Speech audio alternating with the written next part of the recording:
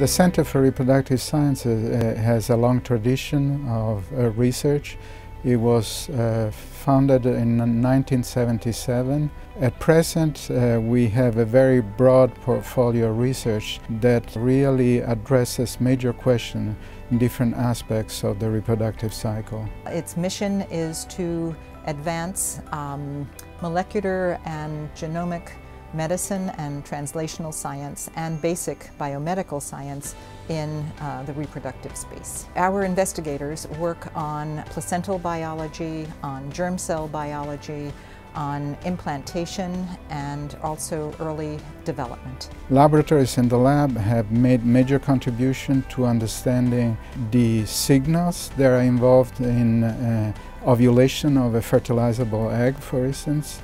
We have identified new networks of genes that are essential for development of an embryo and for establishing pluripotent stem cells.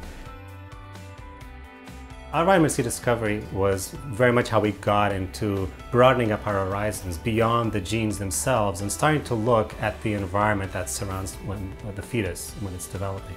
One of my students and a postdoc working with her noticed that the cells were growing very well in both of these conditions that we were testing, but in one particular one they expressed certain genes that they didn't in the other.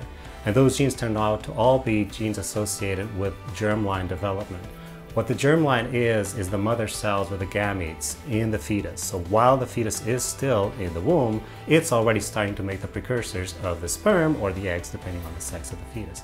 So those cells express a very specific set of genes. As you can imagine, those are they're really fundamental cells for the survival of the species and even evolution. So what we found out is that these genes were regulated by some component that that medium had. And we had to break down that component or that medium into its various different ingredients until we found out that the culprit was vitamin C. It was the vitamin C in that medium that we could just take it and not the rest of the ingredients, add it to the other medium that didn't have this effect, and now recapitulate this induction of germline genes. Normally, the placenta has a very unusual feature. It has many cancer-like properties, and its specialized cells take over a woman's uterus during pregnancy, much like a tumor takes over a normal organ.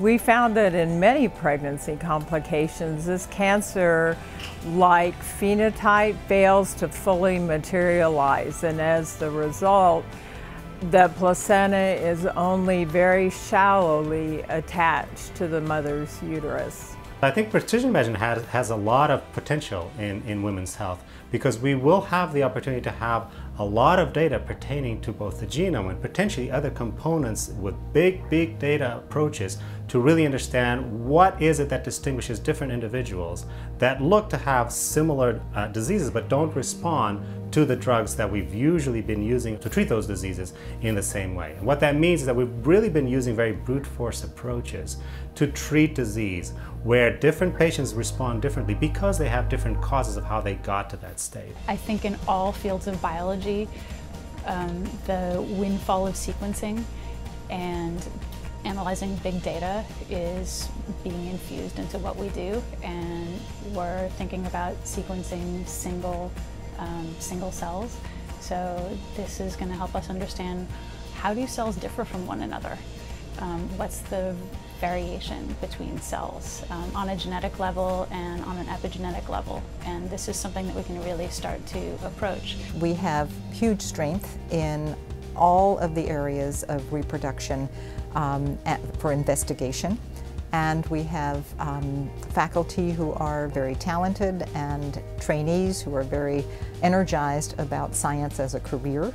And so putting it all together, it is a very special place. I think there is a lot of work to do. I mean, we're just at the beginning. There are a lot of aspects that are obscure, and a lot of causes of infertilities are not known. And I think that it's very important for the patients to know exactly what they have and what are our chances of correcting the disease and helping them become pregnant.